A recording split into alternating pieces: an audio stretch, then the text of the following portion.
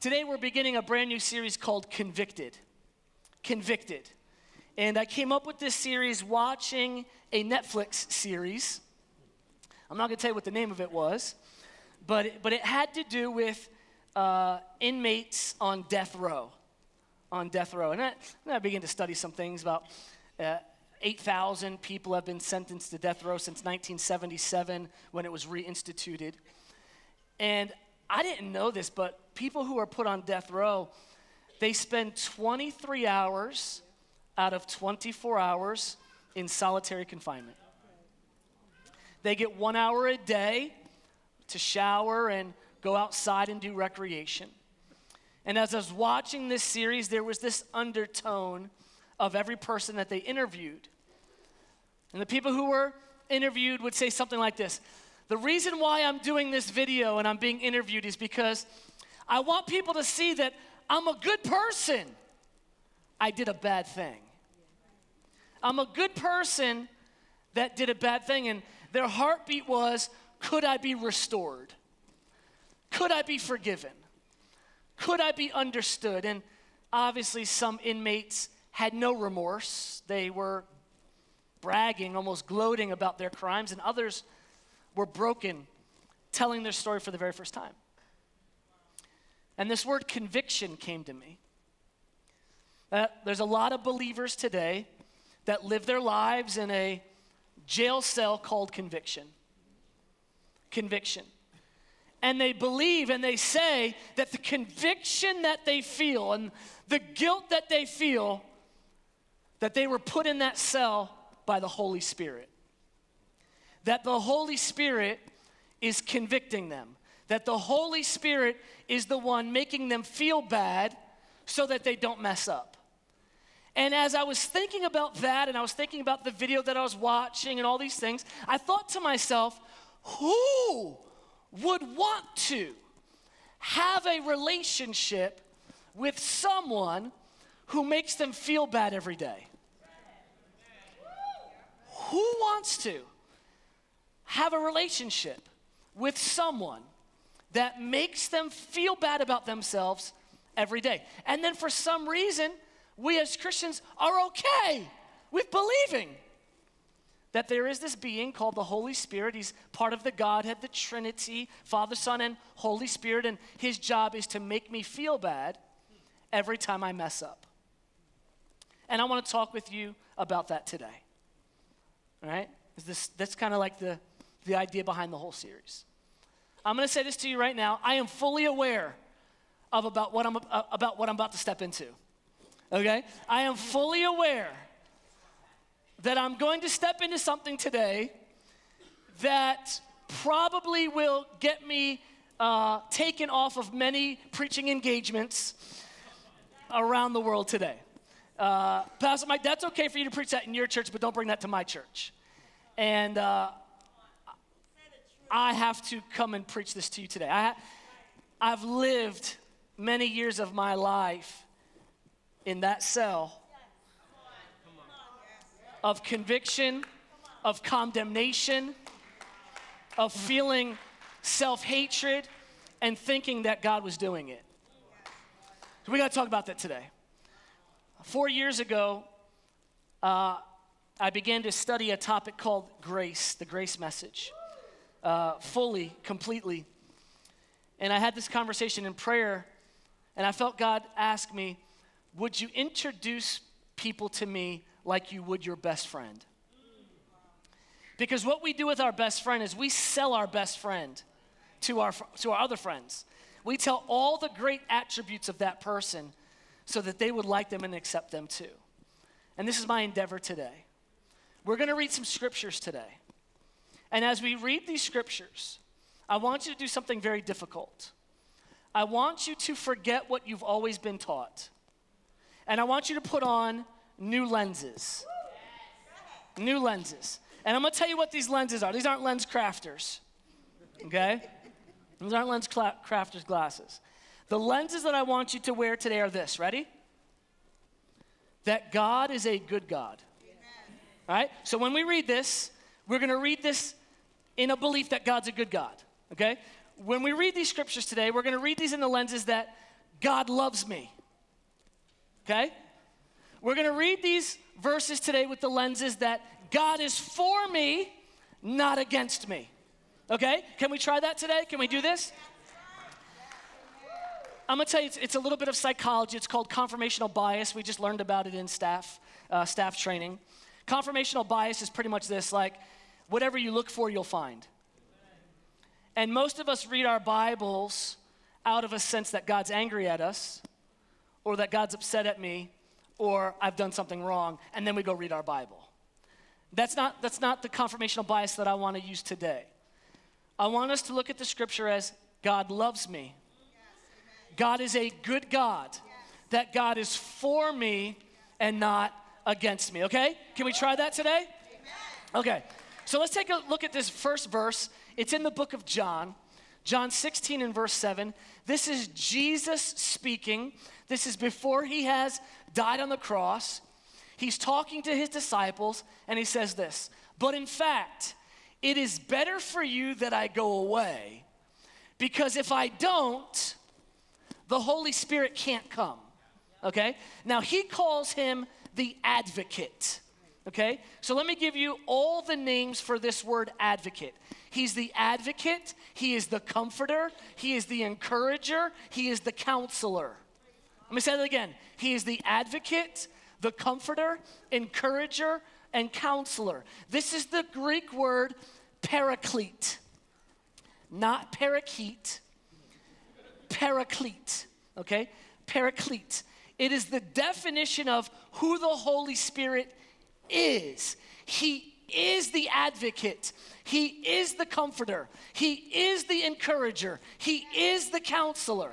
Do we have this so far? So Jesus is saying, it is for your good that I go away so that I can send the comforter. I can send the counselor. I can send the encourager.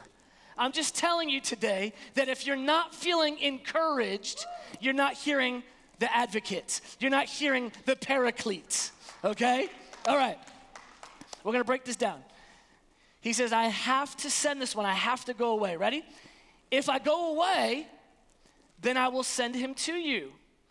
And when he comes, he will. He has a job to do. This is not who he is, but this is a task that he has to carry out. Got this? I will send him, and he will, ready? Convict the world, who? Of sin. Notice that did not say that he will convict everybody of sin. That did not say that he will convict Christians of sin. That did not say that he will convict the righteous of sin. That did not say that he will convict the saints of sin. He's saying that he will convict the world, the lost, those who are separated from God. He will convict them of sin, watch, and of God's righteousness and of coming judgment. So what's the world's sin? Well, it tells us. The world's sin is that it refuses to believe in me. So I got to throw this out. I know that Christians want everybody else to behave too. I know that Christians want to control the laws in our country so that they fit our religious belief systems. I get that. But the world, those who are far from God, are only guilty of one sin, and that is the rejection of Jesus Christ. That's the only sin they're guilty of. They're guilty of rejecting Jesus Christ. Right here it says it, that they have not believed in me. And that's what he's coming to convict. He's coming to convict those who need a Savior. He's saying, listen, you can't do this on your own. You need a helper. You need a comforter. You need an advocate. You need a counselor. Come to me. Come to me, right? This is not the same when you felt bad when you stole a piece of bubble gum from your mom's pocketbook. Right? You felt bad about that, but that was not the Holy Spirit convicting you. All right. I'm about to step in it. I'm about to step into it, okay? All right. The conviction of the Holy Spirit was towards the world for their rejection of Jesus Christ. Watch, he goes on to say this. And of righteousness, because righteousness is available because I go to the Father and you will see me no more. He's saying to you, you need righteousness, you need right standing with God. It is available to you. And of judgment will come because the ruler of this world will be judged. There will be a day that this earth will be judged, the Bible says. It says that this earth will pass away and that he will create a new heaven and a new earth. And this is the judgment that he's talking about. None of this was towards those who have a relationship with Jesus Christ. Ooh, I know what that does, but then why? Why do I feel so bad? Yeah, why? Why do we want to blame that bad feeling on God, though? Why is it his fault that you feel bad, that you made a decision that violated your own moral compass? Okay, let's just look at some things. Let's just look at some things, okay? Before you knew all this, when you were a kid, you did bad, and you felt that same feeling. Because you did something mommy and daddy told you not to say. And when the bow bow came out, you were feeling some sort of way, right? And somehow, in some way, in some reason, we get saved and we say that that feeling that we had before we even knew God is now God.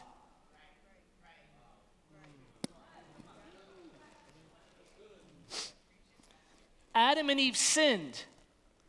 They ate of the tree of the knowledge of good and evil, and they went and hid. And God says, why are you hiding? Why are you hiding? They didn't have the Holy Spirit. They didn't have the Holy Spirit.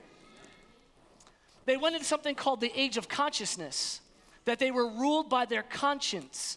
They were ruled by that inner voice that told them right and wrong. And listen, this is what we don't understand. Yes, I have the Holy Spirit, and I love the Holy Spirit. Don't get it jaded. I'm Holy Ghost to the bone. I'll throw down some Halamashanda in a second, okay? But you have a conscience and you have a human spirit, and they both know the difference between right and wrong.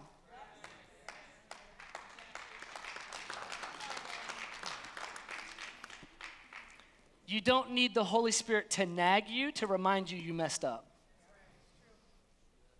Okay, I'm stepping in. We're gonna get to this. Come on. I'm just throwing it out there today.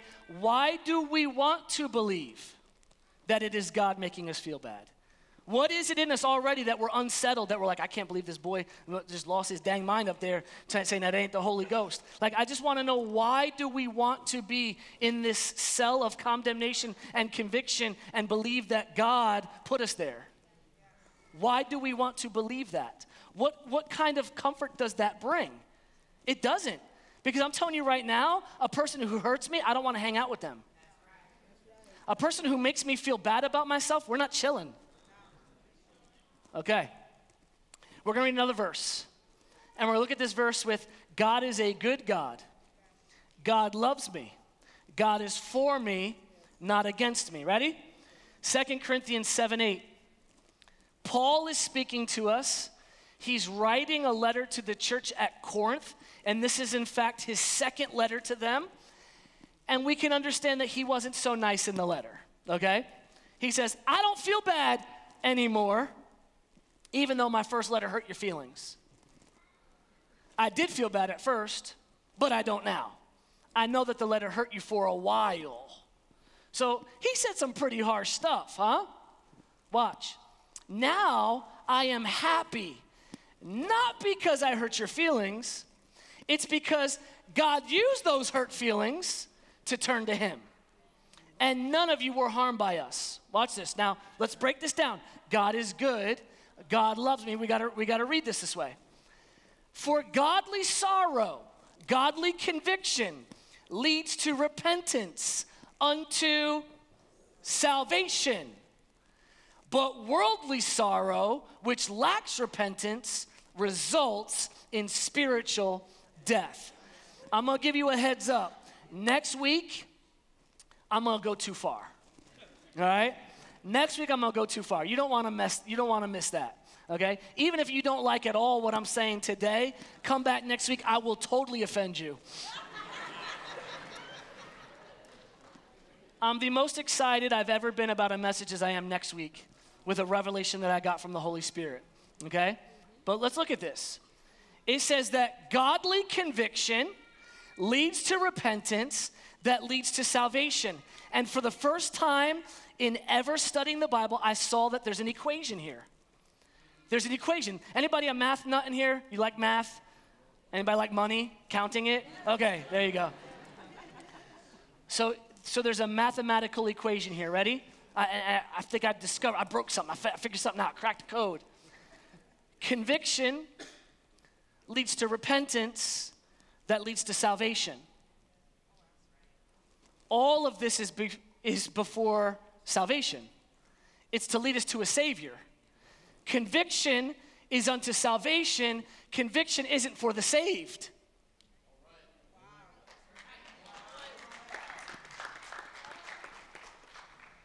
Conversation is for the saved. Huh? Listen, would you rather somebody say, hey, we need to have a confrontation? Or would you have someone say, I need to have a conversation? Right? Because the conversation's conviction. Someone says, I need to confront you. You're ready for a fight. Someone says, hey, I need to have a conversation. It's like, oh, we're going to have some coffee. See, we have a conversation with our God, our Lord, our Savior. There is a conviction that comes pre-Christ. Conviction, repentance, salvation. It's an equation. Watch this. In Matthew 3, verse 1, John the Baptist, he comes out preaching, and he says that John the Baptist is the one preaching in the wilderness, and he says, repent, for the kingdom of heaven is at hand. What he's saying here is, the kingdom's already here. You're waiting one day for something to happen, but it's already happened. And he uses this word, repent. And that's what all next week is going to be about, okay? All next week is going to be about the word repent, but I'm going to give you a little breakdown real quick. The word repent, the English word repent, is translated from a word in the Greek called metanoia, okay? Metanoia. It's got two forms. It's metanoio and metanoia, right? One is the noun and one is the verb. One's the noun, one's the verb. And in fact, the word metanoia is a compound word. It's two words combined, meta, meaning with, and noias, meaning understanding, okay? And that's all that this word means. You can't make it mean something else. It means with understanding. With understanding, okay? And I mean, so we're going to break this down so big next week, but let's just look at this real quick. Conviction with understanding leads to salvation. Conviction with confusion can never lead to salvation. This word metanoia, metanoio, means to exercise the mind, or accompanied by the exercise of the mind. That there's something that has to happen inside the mind, that there has to be a mind shift, a renewing of the mind, a change in thinking to bring about a different result. Conviction with understanding leads to salvation. So we have to change our thinking, and that's why that conviction comes, okay? And what's the change of thinking? You need a Savior. You can't do this on your own. You can't behave in a way that's honoring to God without the help of a comforter, counselor, advocate, and encourager. You need the Holy Spirit. The conviction of the Holy Spirit was never available to make a saved child of God feel bad about themselves. That was never the Holy Spirit. So who's doing it? Yeah, most likely you are. But if you have to blame somebody, because you don't realize that you're beating yourself up and that you're allowing your mind to run wild about decisions that you've made, and you just keep thinking about them over. So let me tell you this. The other day, I got a panic attack, an anxiety attack of something that didn't even happen, right? I was working on a project, and a piece of the wall that we were working on fell over. And my son had just been there like 5 minutes before that wall fell down. And I start thinking, oh my gosh, wonder if my son was there. Could you imagine, like that wall would have, and I caught an anxiety attack. My chest got tight, I couldn't breathe, and I was like, that's not me. Like, I don't do this. But thinking about my son, I wrote this whole story about something that never happened. I did it to myself. I wrote a story in my mind about my kid dying and how my life would be horrible.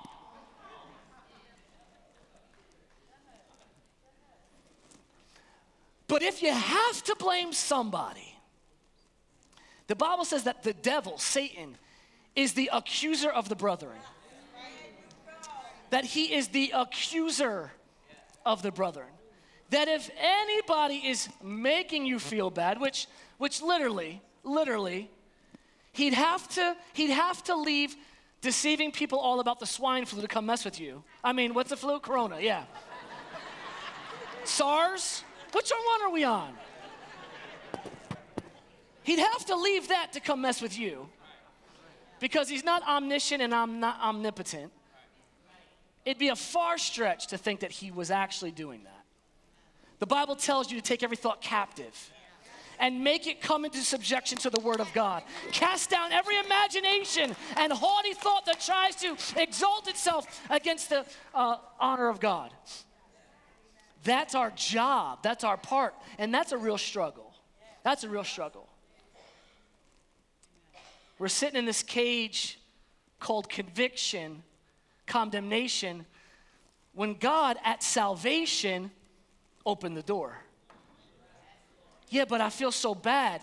Yeah, but the door's open. Yeah, but I feel so bad about what I did. Yeah, but the door's open. And he says, walk free. Walk free. Who the Son has set free is free indeed. There is therefore now no condemnation to those who are in Christ Jesus. I'm in Christ Jesus. I'm in him and he is in me. It is no longer I that live, but Christ that live in me. And this life that I live in faith. I'm in him. I'm not in bondage. I'm in him. I'm not on death row. I'm not on death row. And we do this. We start feeling bad about the temptation of sin and we lock ourselves in solitary confinement. No, I can't be around nobody. I can't be in church because, I messed up. He says, yeah, but I opened this door a long time ago, bro. I opened this door years ago. Why you keep putting yourself back in it?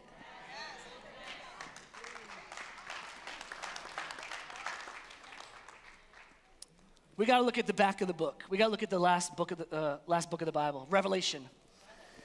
Revelation 3, verse 19. Ready for this one? We're going to read this as God is a good God. God loves me. God is for me, not against me. Now this is going to be hard because the first sentence is confusing. To those whom I love, I convict. Well, God loves me, so it is him rebuking me and disciplining me. Well, let's just keep reading. To those I love, I rebuke, so be earnest and repent. Okay, hold up. We got two parts of our equation. We've got conviction, we've got repentance. Here I am. I stand at the door and knock. If you hear my voice and open the door, I'll come in, which means he's not there yet. I'll come in, which means he's not living in you yet. You're not in him, and he's not in you. Conviction, repentance, salvation. I will come in and eat with that person, and they with me. This is not talking about the believer. This is still talking about the lost sheep that he left the 99 and go after the one. Yeah, but look, he loves all of us. John 3:16, baby, for God so loved the world. He gave his only son that if you would believe in him, you would not perish but have everlasting life. For Jesus did not come into the world to convict the world or to condemn the world, but by him they might be saved. It was all about salvation, the conviction that leads to salvation. Conviction, repentance, salvation. This verse wasn't about those Christians who are in right standing with God. Remember this verse? The Bible says that while we were yet sinners, Christ died for us. Next week, we're going to go in depth about this word, repentance. But today, I want you to see this. This love that Revelation is speaking about is not only the love for his children that accept him. Let me say it this way. This love is not confined to those who chose him, but all those that he's chosen to chase. No, you didn't get that. You didn't get that. This love that he says, the ones I love, I rebuke, they're not just the ones who chose him.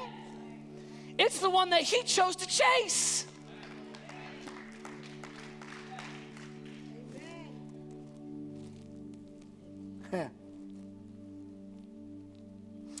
One of my favorite stories in the Bible is the story of the prodigal son. And I'll tell you why that's my favorite story. Because it doesn't make sense. It doesn't make sense in the reality of that time frame and that time period. The story of the prodigal son is that the son goes out, spends all his inheritance, comes back. And it says that when the father saw his son afar off, the father ran. You would never catch a man of that stature in that time period running. It was dishonoring. They wouldn't do it. So right there, he broke what would be traditional. He ran. It says that when he embraced his son, he fell on his son's neck. Would not happen in that culture, in that time. The son would have to fall on his neck. He then restores him directly back to where he was before he sinned. Right back. He didn't have to start at the bottom of the ladder and work his way up. I mean, because the son said, let me just eat the pig's food. He said, what? You're my son. Kill the fatted calf. Let's throw a party. My son's return. And he gives him the staff. He puts the ring. None of that would have actually happened if that had happened in that time period. And God is saying, I wrote the rules. I wrote the rules. I wrote the rules. How are you going to tell me how I'm going to come chase after you? We've lost the specialness of what kind of God we serve because we read the Bible with incorrect lenses. We read the Bible out of self-convicting lenses. We read the Bible based upon how our day was before the day we read the Bible. And because we feel like we disappointed God, we read the scripture in the voice of a disappointed God. I'll just tell you today that if you're feeling something inside you, we have to run it by this filter. If you want to know if it's the Holy Spirit, it says the fruit of the Spirit is love, joy, peace, patience, goodness, kindness, gentleness, self-control. That's the only voice you can hear of the Holy Spirit. It says that the peace of God that would transcend understanding would rule you, mind and body. This is the comforter, the counselor, the advocate, the encourager. If the word is not encouraging, it's not the Holy Spirit. If it's not comforting, it's not the Holy Spirit. If it's not in an advocate way, it's not the Holy Spirit. It's either you or the devil.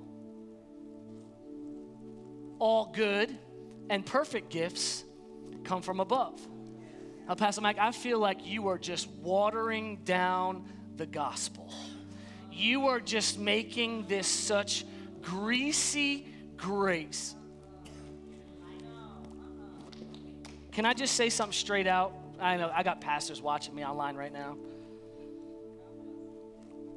You're going to get to heaven and realize that you wasted a whole lot of years having fun on earth and enjoying life and laughing because you believed in a God that wasn't mad at you. He wasn't mad at you. God the Father took out the entire penalty of sin on his Son.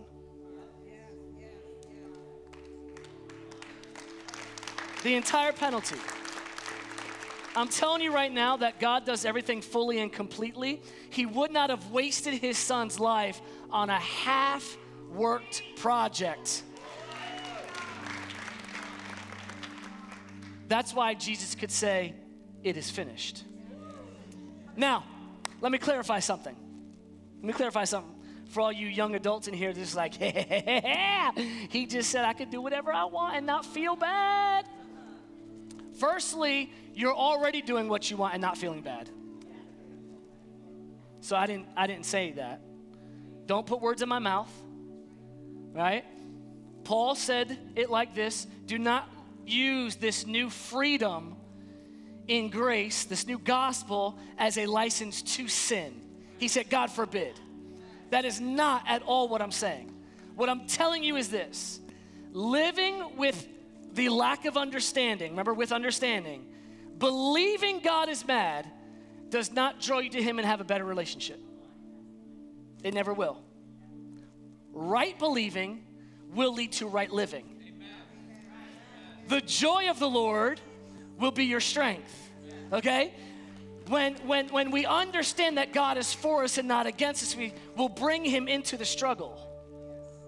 On a humanistic side, when you feel like doing something dumb, when you feel like letting stupid out the box, when you feel like going out there and doing some behavior that will violate your moral compass. I'm about to give you a gem. Are you ready? Write this down. Put this in your phone.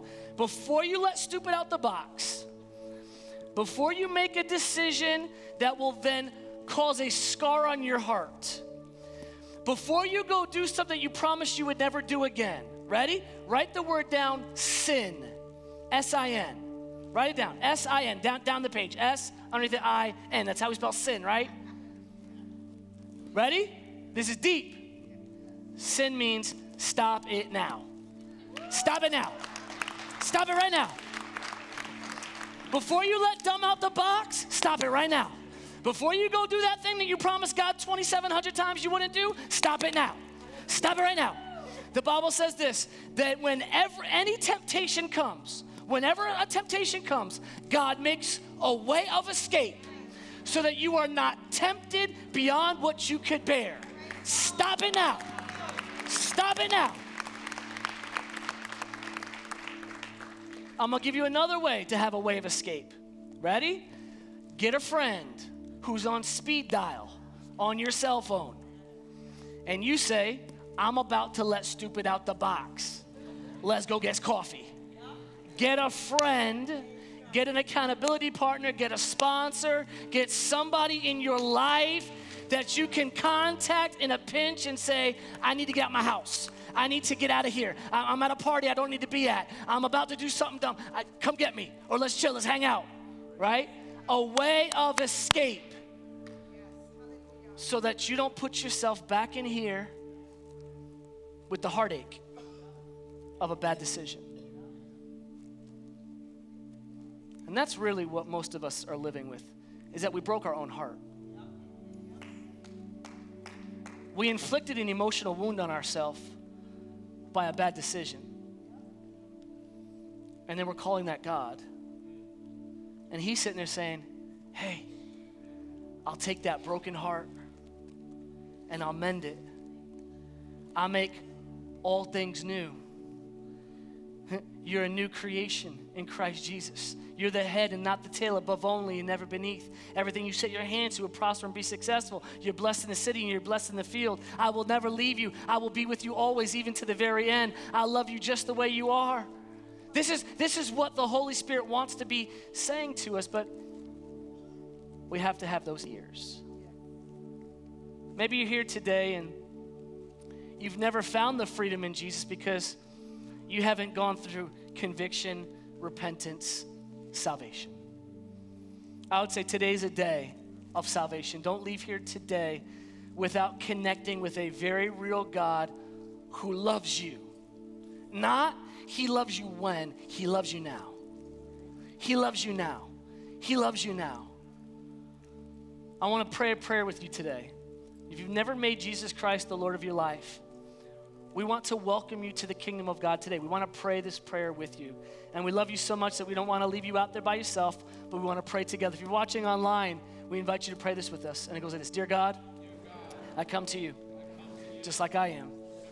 I believe that Jesus Christ is my Lord and my Savior.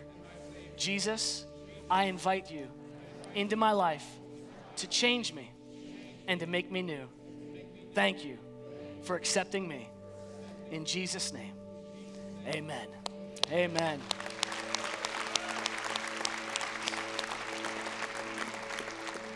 If you prayed that for the very first time today, would you give me the honor of celebrating you? If you prayed that for the first time, could you just wave at me real quick and say, hey, that was me? I see you back there. All right. Yeah, I see you over there.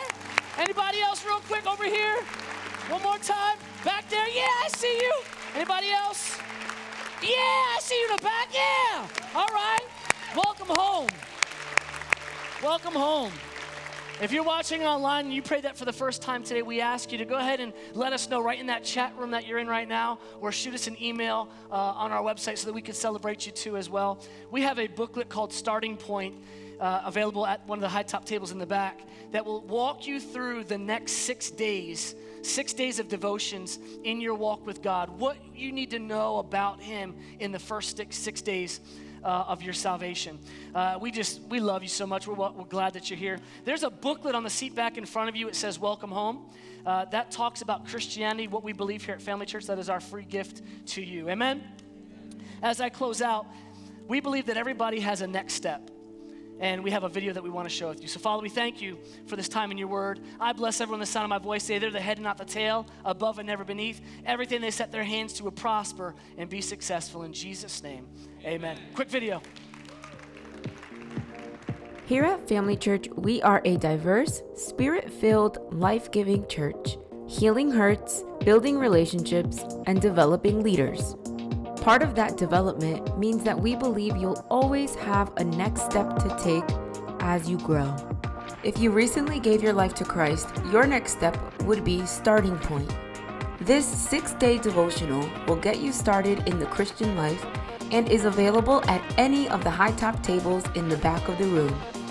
On the third Sunday of every other month, we offer water baptism. This is how you take your faith public. Located in the chapel, we do a brief teaching on baptism, give each person an opportunity to confess their faith, and then they are baptized. Joining or leading a Connect group is a great way to meet new people and connect with others who have similar hobbies and interests.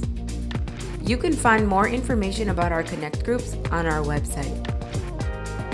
By taking our FAM Foundations class, you'll be able to get involved and start volunteering during our weekend services. Are you ready to be a leader? Fam Life Leadership is here to help.